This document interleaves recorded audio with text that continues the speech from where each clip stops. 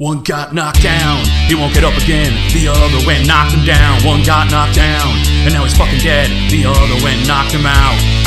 Combo breaker! You guys remember when I did that ninja free-for-all? I mean, yeah, I did it forever ago. Well, there were two ninjas that should have been on the roster, but I left them out because they are billions of times stronger than the rest of the roster, and it would have been unfair. But today, they will clash in one badass match. That's right, we have an epic ninja matchup between Ryu Hayabusa, the Ninja Gaiden, and Naruto, the last Hokage.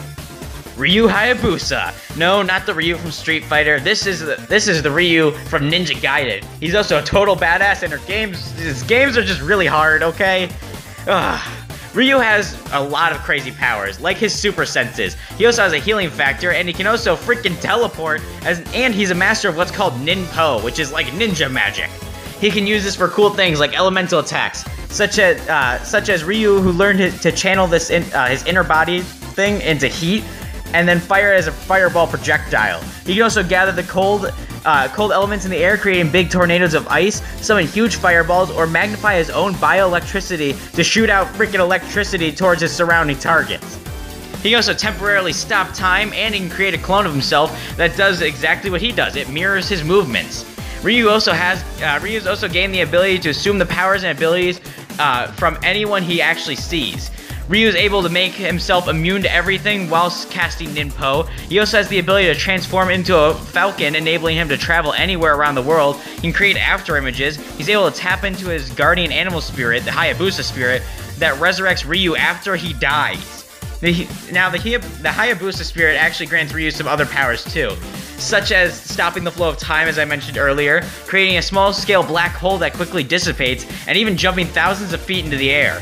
Ryu carries a metric assload of weapons, such as his shurikens, that come in incendiary and windmill variants. He also has his dragon claws, his dark dragon blade, and his tiger sword.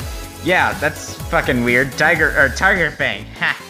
He also has the whole bunch of other stuff like nunchucks, tonfas, and even the true dragon sword, as well as grappling hooks, howling cannon, a bow, spear gun, a whole bunch of other shit that isn't necessarily too useful.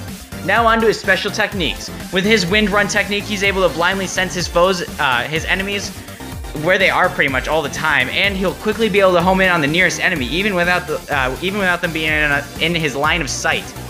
He can freaking double jump. Oh, and he can run on water and on goddamn walls. He can also reflect things by carefully timing his slashes, and he's able to deflect projectiles such as arrows and fireballs back at his enemies with ease. He also has the art of flying fire wheels, a variation of the fire wheel art, except Ryu mentally focuses and circling flames in an upwards direction, pretty much firing it as a wheel of fire, as I said. There's also the art of the Flame Phoenix. This ninpo art allows Ryu to convert his ki to summon a sacred spirit of phoenixes who protect him, and does a whole bunch of holy fire shit. It's awesome. He also creates a huge dragon of pure ki. Oh, you know what? That's all the ninpo and whatnot I need to cover. But let's go ahead and cover his crazy shit that he's done. He's beaten the living version of the Statue of Frickin' Liberty. He's destroyed tanks and helicopters with nothing but a longbow, and using his ninpo, he killed a mountain-sized demon. He's defeated the demon statue in the NES game, which was considered a planetary threat and capable of destroying the entire country, and above using nuclear weapons on. Also, he defeated Tengu of Destruction, who's pretty much able to destroy planets on its own.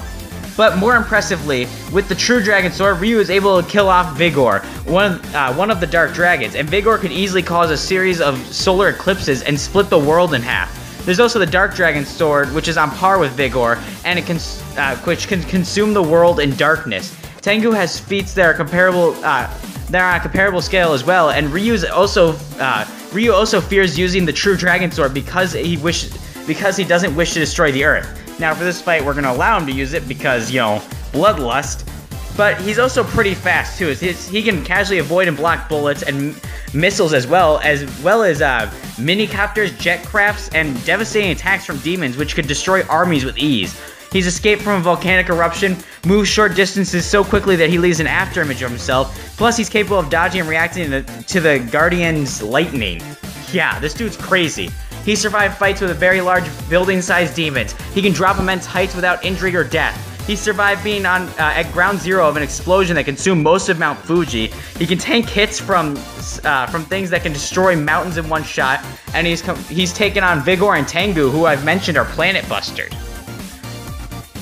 Ryu's skilled in combat too, as he's very knowledgeable in the field of weapons and is a master of Ninpo magic and knows how to wield virtually every weapon he has, and he's mastered all of them, including mastering all his martial arts as well. And honestly, he doesn't have any glaring weaknesses either. The man's a powerhouse.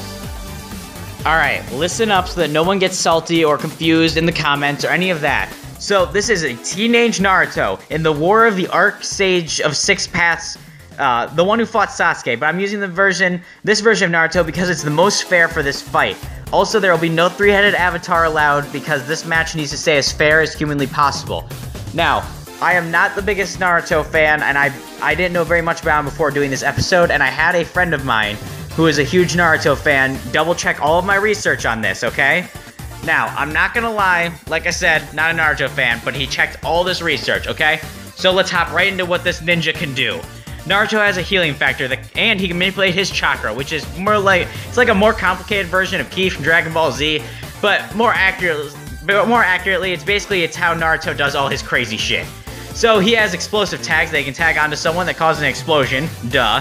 He is also a master in using kunai and shurikens. So, he can use his chakra to amp up his physical stats, and he has a longer lifespan than most humans. He can transform into living beings and inanimate objects, and he can use this in battle to confuse his opponents and catch them off guard in a variety of ways, like that one technique that turns him into a naked woman because anime. He can create solid shadow clones that are pretty much identical to him and can use their abilities as well as he can, and they can relay information that they gain back to the original one upon being destroyed. Naruto can also summon toads of varying sizes, some of which can crush and flatten targets from above, spew oil, and use their mouths to restrict movements of targets. They can also levitate. He can also levitate and skillfully wield weapons and manipulate water, as well as utilize illusions and among a whole bunch of other things. Naruto can also replace himself with inanimate objects in the vicinity to avoid damage, and he gains a boost in strength the angrier it gets, just like the Hulk, except not as cool as the Hulk. He can create chakra arms and attack targets. He can also, use them to attack from a distance, which also grants him better mobility and maneuverability. His chakra has corrosive properties and can act as a force field as well. Naruto also has wind manipulation via his Risen Shuriken. He also can damage targets on a cellular level with this attack. Now, Naruto can read minds of targets by making contact with them and connecting his chakra to them. He can attack targets that enter his mind, and he's resistant to sleep inducement as he's resisted Itachi's attempt to put him to sleep, and he can even create illusions. He can sense attacks without directly seeing them, and allowing him to appropriately dodge, and he can even detect targets over large distances. He's also able to has this weird form of petrification through this weird power, where opponents who absorb excess amounts of natural energy from him without the ability to properly balance it will subsequently be turned to stone, which I still don't fully understand how that one works. He's resistant to status effects and soul attacks, and he can breathe in space somehow. He can also summon poison and corrosive ceilings. He has the power of flight, and he can basically become the next Aang with these kind of powers. I mean, think about it. He's just manipulating every element. Freaking Avatar over here. So he has fire, water, electricity, lava, and acid, and even ink for some reason. I don't understand how that one's useful. His sensory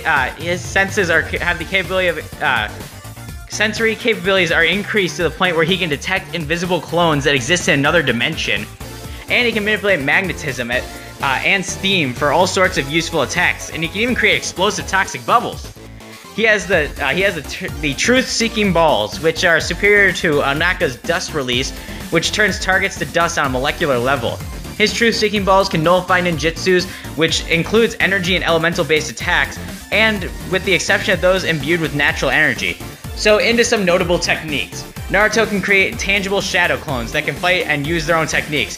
He can also create an assload of these things, we're talking thousands at a time. He has the Rasengan, which is a ball of chakra that's used to dish out immense amounts of damage, and can be turned to the Rasengan Shuriken for extra damage. Naruto has a stage mode transformation, this results in him using natural energy along with his ninja's normal chakra in a perfect balance, basically allowing him to amp up his own strength.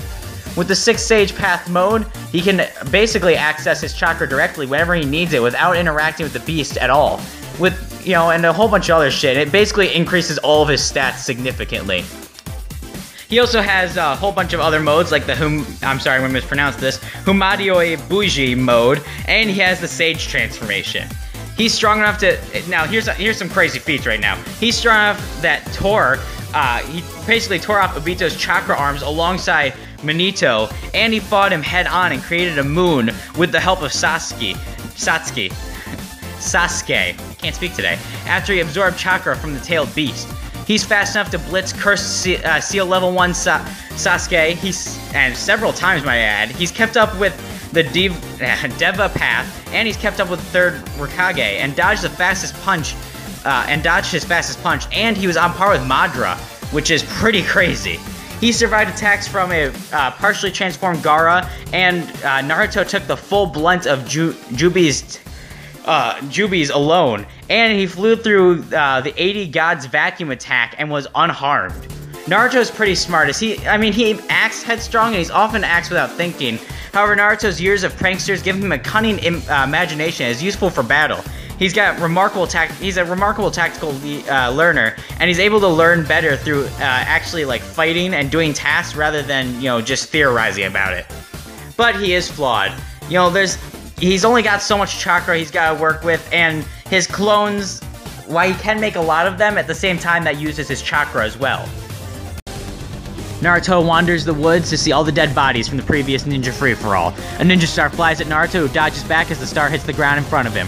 Ryu hops down from a large tree and draws his sword. Naruto runs over and goes to punch at Ryu, but he catches his fist and follows up with a sucker punch, and then he swings his head horizontally, cutting off Naruto's head. Naruto then dissipates into smoke, leaving nothing but a wooden block. Naruto rushes behind Ryu. Ryu turns and shoves his claws into Naruto's head, causing the clone to disappear. Thousands of Naruto clones jump out of trees holding Rasengas. Ryu charges his blade and flies forward, cutting a path through them, as all the clones collide on the ground, blowing them up in a huge explosion. Naruto then throws a kunai at Ryu, catches it between his fingers. Naruto jumps at him and kicks the sword from his hand, and follows up with a spin kick, sending Ryu flying against a tree. Naruto creates another clone that goes to punch Ryu, but he's blocked by a second Ryu cloaked in red that cuts him in half diagonally. Naruto puts his hands up to charge a Rasengan Shuriken. Ryu unsheaths a new sword, and so does the clone. Naruto throws a kunai at Ryu, who then reflects them. Naruto takes this time to jump and shove the Rasengan into the face of Ryu, causing an explosion that levels the forest. Naruto looks at Ryu, stands back up, spins his blade, causing a large dragon to form around it. It then flies at Naruto, who jumps on the dragon and then runs up its back. He then hops into the air and starts to glow yellow. Ryu launches a ring of fire at Naruto, who stands still and stops the ring before landing. Naruto grabs a black rod and rushes at Ryu, who flips back and dodges, and Naruto slams it down towards him.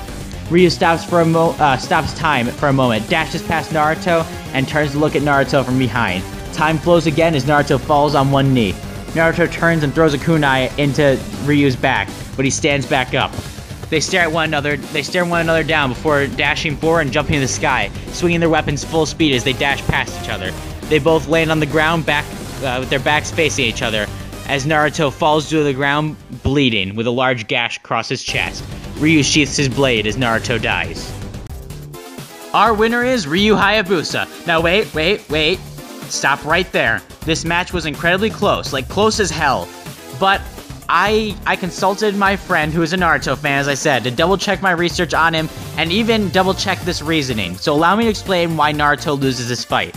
Starting with strength and durability, this goes to Ryu, being a planet buster, as he's fought the planet busting Tengu, and his strongest sword is capable of destroying the planet, according to Ryu. Now, Naruto clocks in at small planet level, as he helped create a moon and fought Sasuke after Sasuke has absorbed a whole bunch of chakra from the tailed beast. So now on to speed. Ryu clocks in at massively hypersonic, as he constantly reflects and dodges missiles, gunfire, and lightning. Naruto is typically massively hypersonic, as he's seen to keep up with the Dev's path, but although he can get up to sub-relativistic speeds, as seen with his match with Madara, but that's only in his higher-up forms. So now let's talk the interesting part of this battle. Arsenal and Ninpo versus Naruto's Arsenal and Chakra. The safe It's safe to say that Ryu takes a huge arsenal advantage with his swords, throwing blades, claws, etc. Whereas Naruto has what? Some explosive tags, some shurikens, and some kunai? Yeah, pretty much Ryu takes this the arsenal win, no problem. So now Ninpo versus Chakra. This is where they can counter one another quite well. Naruto and Ryu can both create clones, but Ryu can only make one that does his exact movements, whereas Naruto can make thousands of clones that can move on their own and do their own thing. So while this is kind of an advantage for Naruto, Ryu has ways to counter this. Remember I mentioned that speed advantage? Well, Naruto has that speed advantage, which is pretty good. Well, Ryu can stop time, which would allow him to land a fatal blow on Naruto, potentially ending the fight right there. So even though he has a speed advantage, that's only in his best forms, whereas Ryu could just stop time for a moment and go and kill him. Now, they both have almost godlike super senses, which makes sneak attacks and pretty much anything next to impossible to use. Now, while Naruto's chakra gives them elemental control, Ryu's Ninpo also gives him similar skills. And both him and Naruto can shapeshift, so pretty much everything there. But Naruto and Ryu counter each other very, very well with their chakra versus Ninpo. But here's where we talk about some interesting stuff. Ryu's Ninpo will allow him to A, come back after death thanks to his Hayabusa spirit. I'll only allow this once for the sake of debate, but that's still, Naruto would have to manage to kill Ryu twice.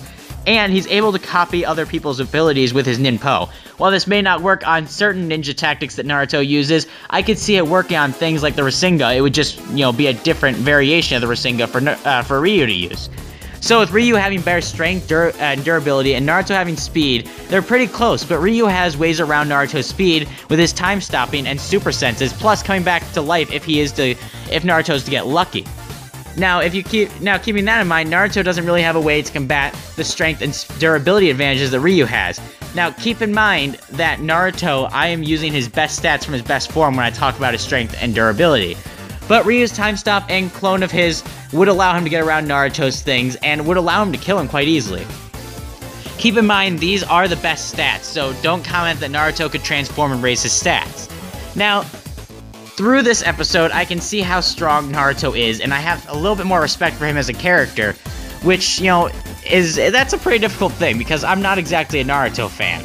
Now, one last thing. Naruto does stand a good chance. There are scenarios where he could win this fight, and keep in mind, I put multiple restrictions on Naruto.